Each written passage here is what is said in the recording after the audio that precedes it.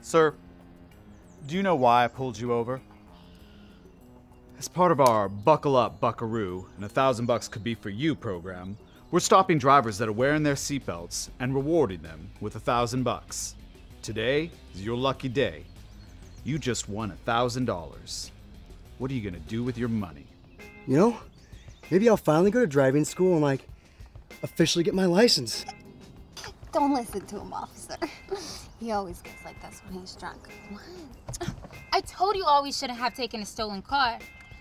I knew we should have changed the plate. Hello? Excuse me? Hello?